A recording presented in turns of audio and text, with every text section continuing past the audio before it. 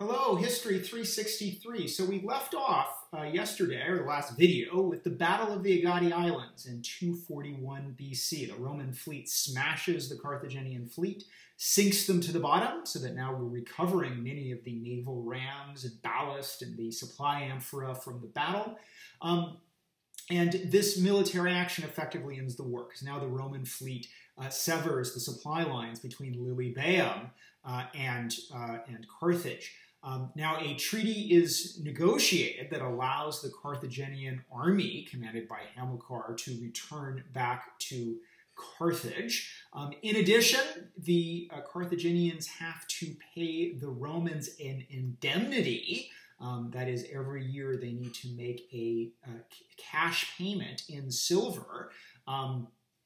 And the goal is to somewhat, probably not completely, recompense the Romans for the cost of the war.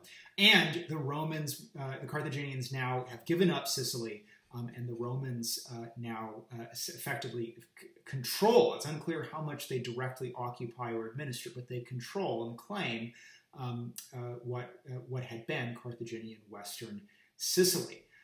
Now, one problem with the Carthaginians: they are bankrupt from the war, they're pressed by the need to pay the Romans this indemnity, and they do not have enough money to pay their discharged mercenaries, particularly not in one big massive payment. So they bring their mercenaries back to Africa, and the mercenaries are sort of kept in a camp while the Carthaginians try and fail to find the money to pay them. And after a while, the mercenaries get impatient and they mutiny. And this leads to a terrible, terrifying war in which the Carthage comes very close to being destroyed, because not only are the mutineers, these mercenaries, who basically had been the Carthaginian army, not only are they a very dangerous, armed, angry force, but a number of the Libyan subjects. Remember, Carthage is a city-state, but there are a lot of non-Carthaginians, native Libyans, who basically have been subjects of the Carthaginian Empire, who, when given the option of throwing their support behind these mercenaries and upending the status quo, think that might not be a bad idea. So this mutiny basically also turns into a Libyan rebellion, and it is touch and go. Again, had the Carthaginians, things gone a little the other way, it's possible to imagine the city being taken, its inhabitants, chased out or enslaved or slain. As it is, the Carthaginians are just barely able to defeat the mutineers in a brutal battle. Again, the war is oftentimes called the Truceless War, for the refusal of either side to give quarter. And it's not uncommon for captives on both sides to be brutally executed, either through crucifixion, which seems to be a Carthaginian specialty, or supposedly by having the Carthaginians also like to trample captured mutineers with their war elephants, a terrible form of massacre. Now, the general who barely leads Carthage through this crisis is Hamilcar Barca, who had been one of the best generals of the First Punic War, the energetic commander of Western Sicily. Now, during this war, the Romans initially show a little bit of sympathy to the Carthaginians, and even offer a bit of diplomatic support as the Carthaginians throw everything they've got at the mutineers. But then there is a mutiny in Sardinia, a mutiny of other Carthaginian mercenaries who are part of that garrison. And the mutineers invite Roman intervention. And here, Roman policy suddenly changes. And again, one reason that Roman policy can conceivably change is it's envoys coming to the Senate may get one answer, but it's not impossible that someone calls an assembly, a consul or a tribune of the plebs, and that assembly gives a different answer or pursues a different policy. And therefore, the Romans shockingly engage in a shakedown of Carthage at its darkest moment. They threaten war, and may even engage in a formal declaration of war, unless Carthage engages in a second surrender. And Carthage has no choice. Again, so locked in this death struggle with the mercenaries, Carthage has no choice but to basically accede to Rome's new shakedown demands. And those demands are giving Rome Sardinia and Corsica, two very long-standing Carthaginian possessions. Sardinia itself is seen as a breadbasket, a big grain-producing island in the Western Mediterranean. And also, the Romans further increased the indemnity that the Carthaginians have to pay them. Again, this is a shakedown, pure and simple. And at least for some Carthaginian policymakers, this really scars them. Not only do they lose the First Punic War, but Rome dishonorably, you might even say, many people would say dishonorably, exploits them in their moment of darkest and direst need. Now, the person who seems to be most shaped by this is Hamilcar.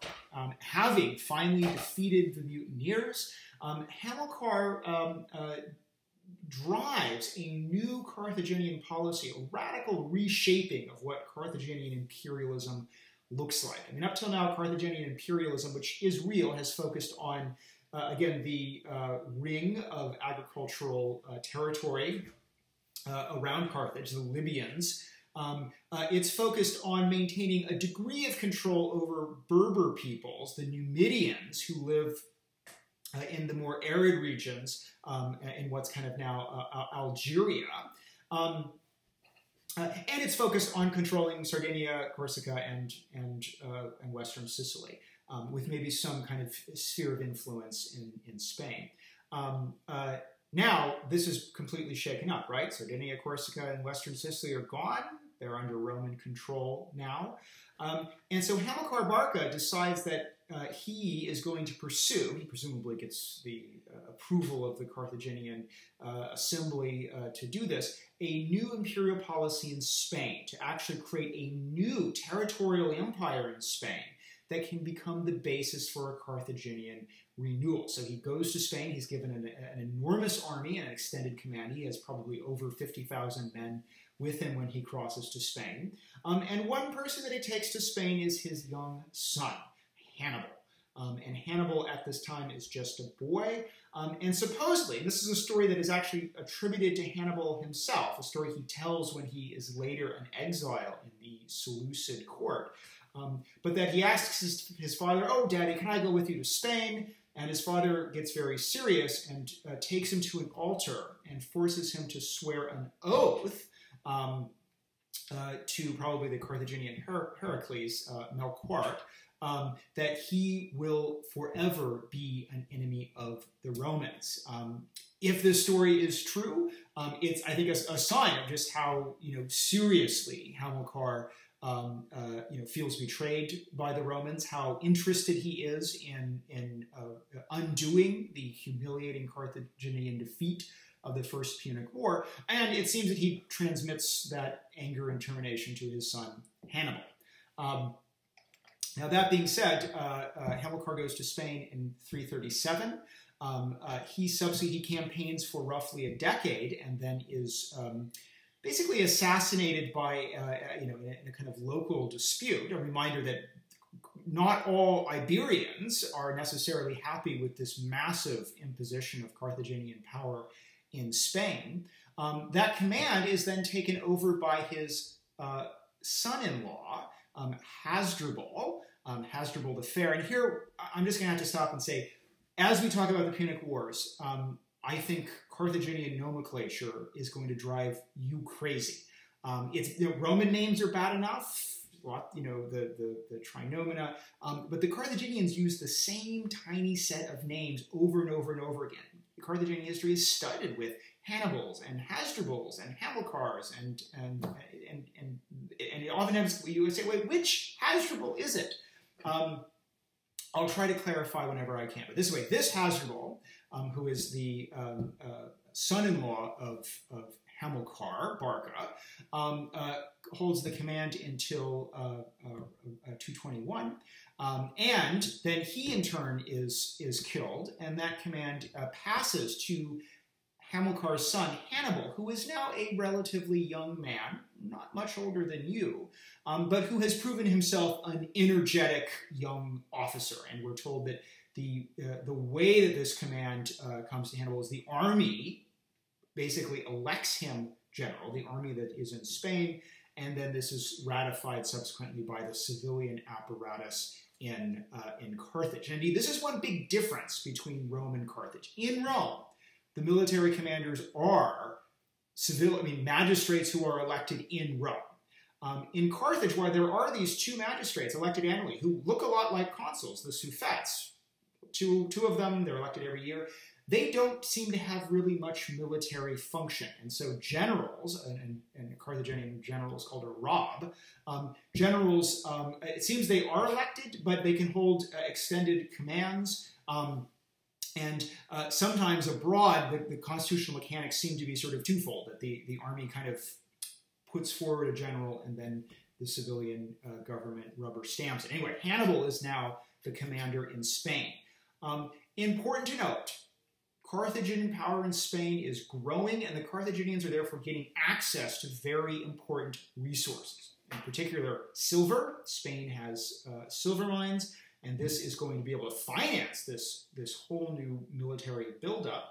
And also Iberian manpower. So those are the two ways that the Carthaginians are exploiting this new territorial empire in Spain.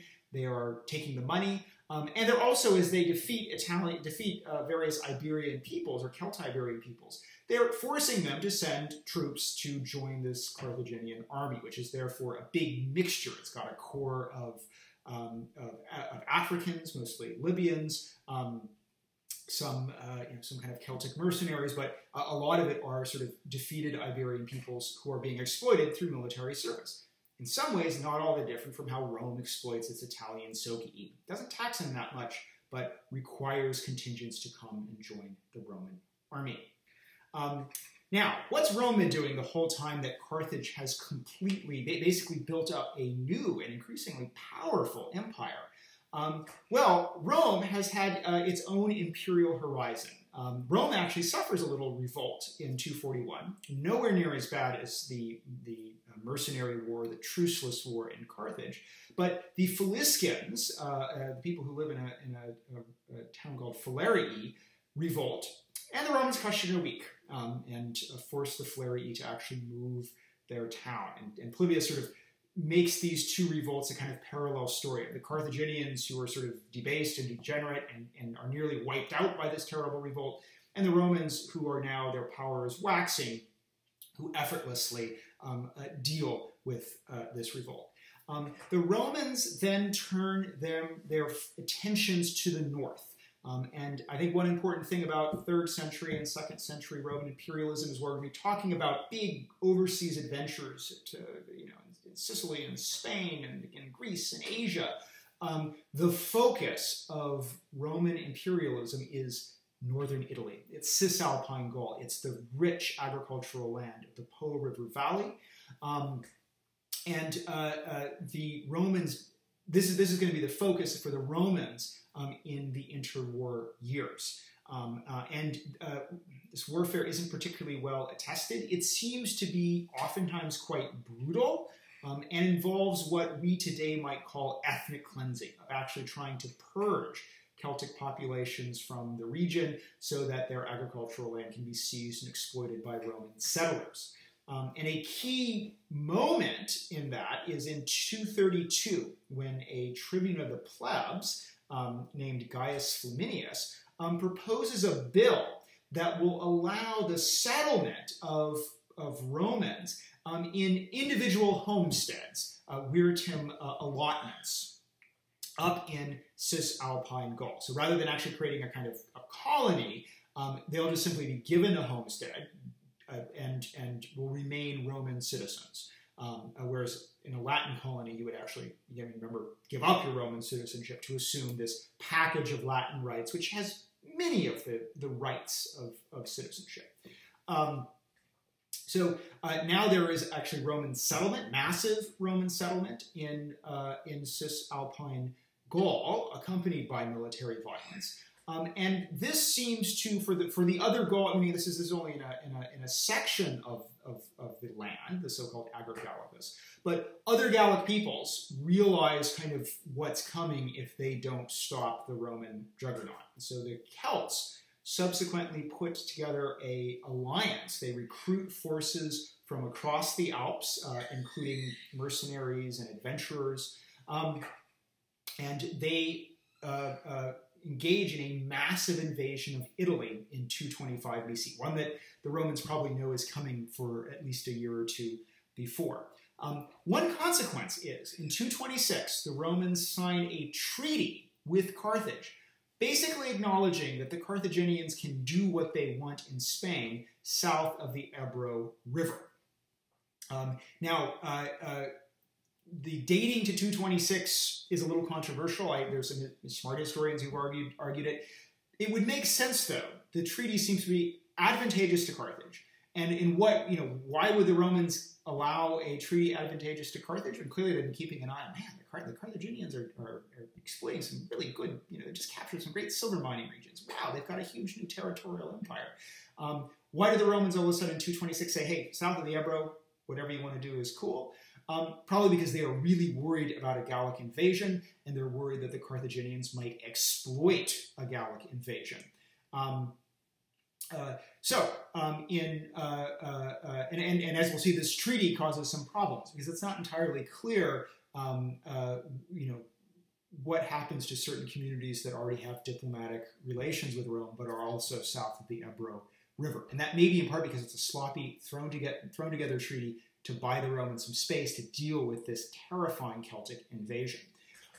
Now, the Romans deal with this through a massive military mobilization. Indeed, they go and do a sort of special census, not just of Roman citizens, but of all the Italian allies. And they produce a huge muster roll that suggests that there are roughly 770,000 Roman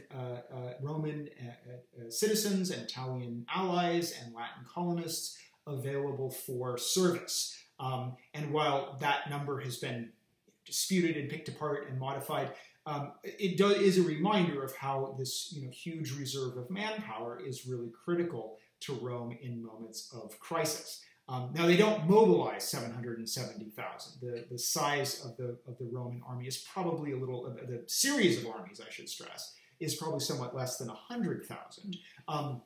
But still, this is a massive military mobilization for what is perceived as an existential emergency, tumultuous, a tumultuous emergency, and indeed the Latin tumultus actually refers to a sort of levee en masse that has to take place if there is a Gallic invasion.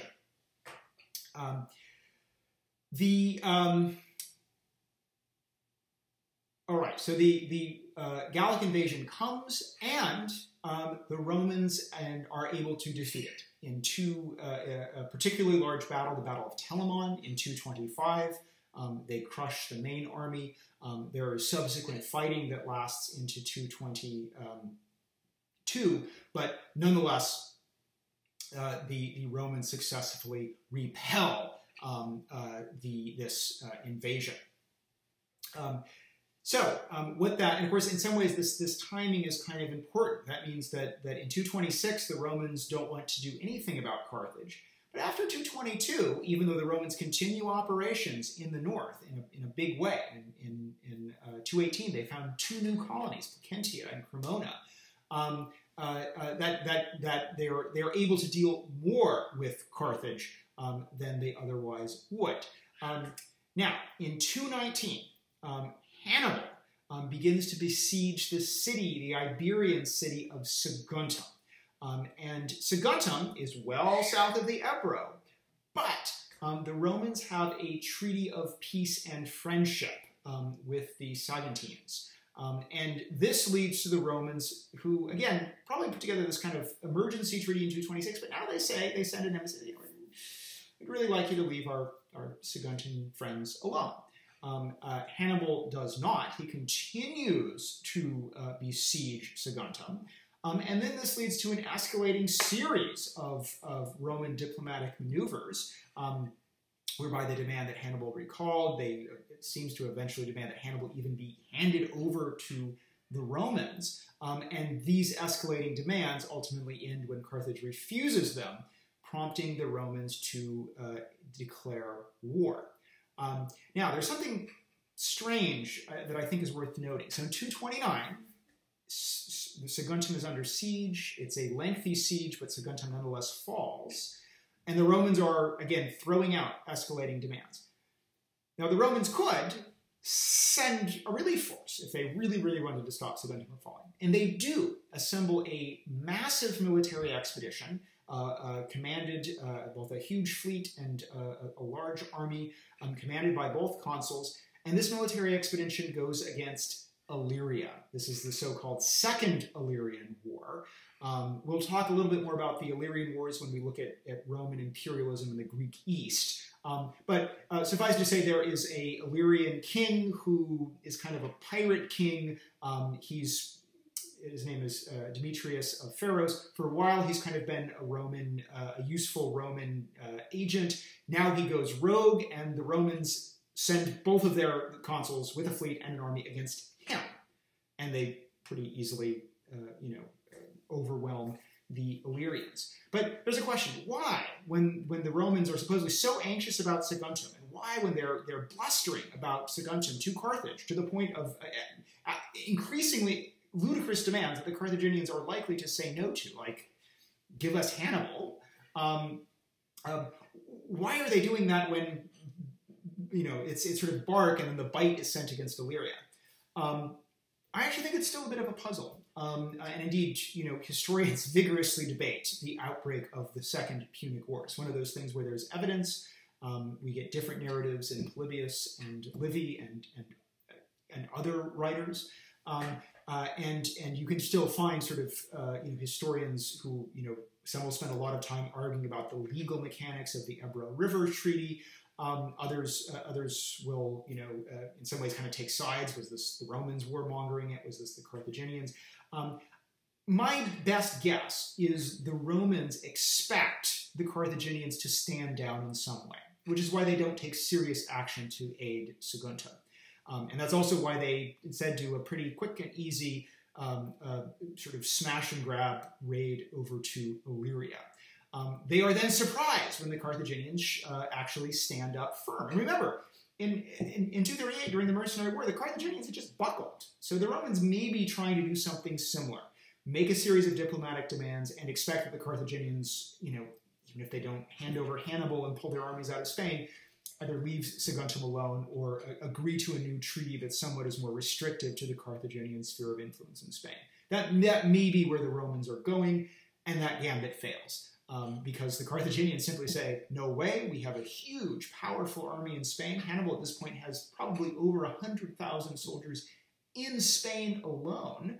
And so the Carthaginians stand firm, and at this point the Romans have blustered to the point that the declaration of war is kind of the logical conclusion. And this can be a problem in both modern and ancient diplomacy. Both sides, in their diplomatic posturing, basically trash talk their way to the point where they have to declare war simply in order to save face. So in 218, the Romans declare war on Carthage, and the Romans are preparing a significant offensive. The plan is the two consuls for 218, one will take an army and a fleet and will go to Spain, and this will strike at this new source of Carthaginian power quickly. The other consul will take an army and fleet and strike Africa. It's a 1-2 punch. This is actually pretty decisive Clausewitzian warfare targeting both centers of gravity of the Carthaginian Empire. What is unexpected, though, is Hannibal strikes first. And rather than moving by sea, launches a land invasion, moving up across the Pyrenees, across the Rhone, and through the Alps to strike at Italy, catching the Romans badly by surprise. They know that he's coming by the time he's about to cross the Rhone, but the whole invasion upends their plans for a quick and decisive war. And so next time we will talk about the opening phases of the Second Punic War, by far the most terrible and violent and difficult war that the Roman Republic undertakes in the course of its overseas expansion.